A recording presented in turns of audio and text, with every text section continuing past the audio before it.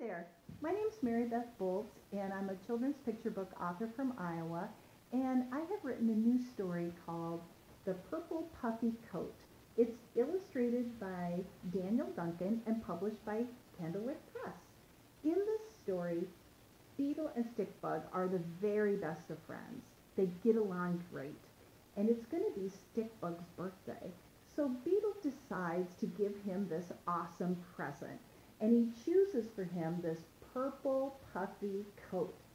Now, something you need to know is that Beetle loves to stand out. He loves to be the center of attention, whereas Stickbug loves to blend in and not be the center of attention. So Beetle gives him the coat, and all of a sudden, Stickbug has all these feelings. And I want to give you a few clues that will let you know about how Stickbug is feeling about this coat. So they go out and about town, and this is what Stickbug does. While Beetle boasted and bragged, Stickbug waited. He waited behind a tree, inside a pile of leaves, and under a bench. So how do you think Stickbug's feeling about wearing this purple puffy coat? The story continues, and a few days later it's going to be Stickbug's actual birthday, and Beetle wants to do an extra little something for him, so he decides to paint a portrait of him wearing the purple puffy coat. So he paints the picture, and all he has left to do is the face, Stickbug's face. So he sketches this huge smile on Stickbug's face, and then he says, he doesn't look quite like that. Then he sketched a medium-sized smile. That's not him either, said Beetle. Then he sketched no smile at all. Beetle stared at Stickbug's purple, puffy glumness. Oh no, wailed Beetle. That is exactly how Stickbug looks every time he's wearing his purple, puffy coat. Oh dear, what should Beetle do? He's given Stickbug this present that he knows now that he doesn't like. So Beetle has this idea, and he decides to wrap up one teeny tiny note in a teeny tiny package and take it to Stickbug's apartment.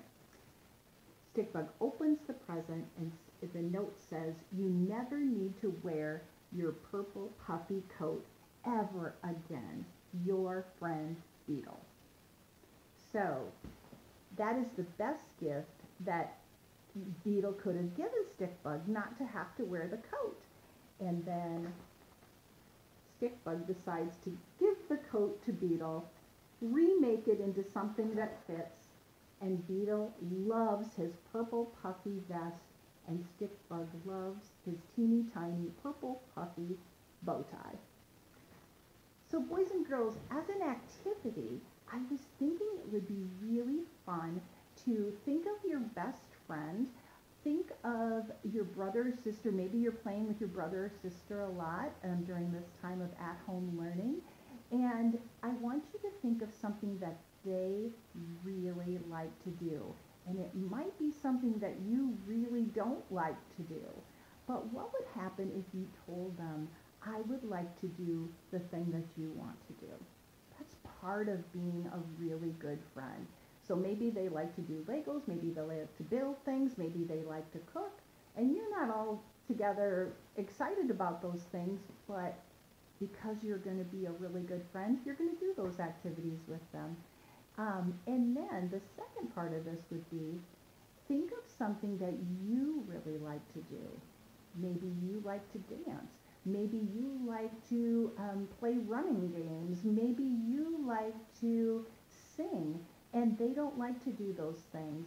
What if you wrote them a note that said, "For today, when we play together, you don't need to do those things"? Maybe that could be a gift too.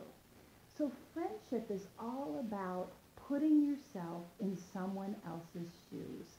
And by being a friend, you also get that kind of friend back. So thank you so much for letting me talk to you about the purple puffy coat. I wish you happy reading and so many wonderful times and memories with your very good friends.